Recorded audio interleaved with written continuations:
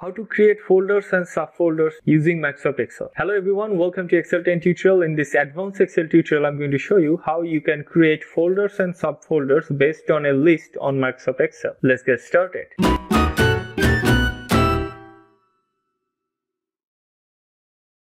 Take a look at this workbook. I have names in column A, which I want to create folders, and in column B, C and D have subfolders name. Okay, I want to create folders for the first cell of every row. Okay, so in row 1, the first cell will be our folder and the rest of the cell will be our subfolders under this main folder. Okay, and when I go to the row 2, the first cell will be folders again and the next one will be subfolders. Okay, for this, first I have to save this workbook. Okay, I'm going to click on File and then click on Save As, and I will have to save the file where I want to create the folder. So I have created a folder named Test Folder. Here I'm going to save this workbook in .xlsm format. Okay, because I'm going to use VBA for this. So now file name will be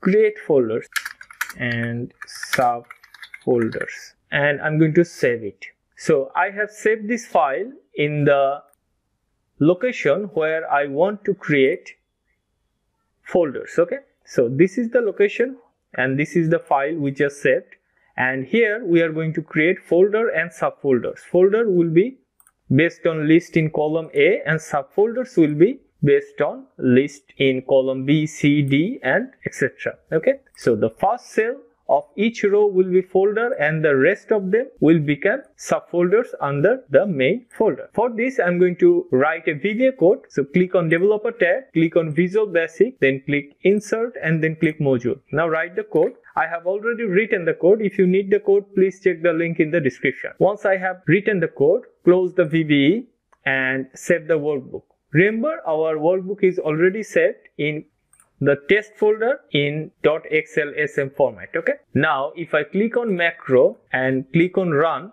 because we have our macro added here, create folders, and if I select it and click on run, you can't see anything here, but if I minimize it and go to the folder, you can see our folder has been created. So I have 5 folders which were in column A. Okay, you can see these are the 5 names and I have created the 5 folders. Now I wanted to create 3 subfolders under the main folder named John. Okay, let's check it. Here we have John and here we have 3 subfolders already created for us. Let's see what happens to James. James will have 1 subfolder. Let's check that.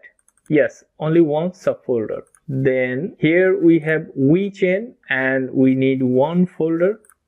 You can see this is how I can create folder and subfolders using the list in Microsoft Excel. Okay, so if you are using this template frequently, you can add this button, macro button, to your quick access toolbar. For that, click on this drop down, click on more commands, and here from this drop down select macros, and here we have our macro which is create folders. I am going to click add and you can see our quick access toolbar list has been updated. And now I'm going to click on modify and I'm going to select this icon.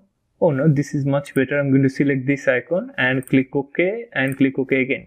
Here we have our macro added, which is create folder, and we have our icon. So let's check something again and go back to our main folder and remove everything. Now let's try it again. Our folders names will be 1 to 6 and here our subfolders name will be AB, ABC, ABCD, and I'm going to create the same thing. Okay, so here these will be our folder and these will be subfolders. Okay, I'm going to just click on this button here, and if I go to that folder and you can see 1 to 6 and we have our subfolder.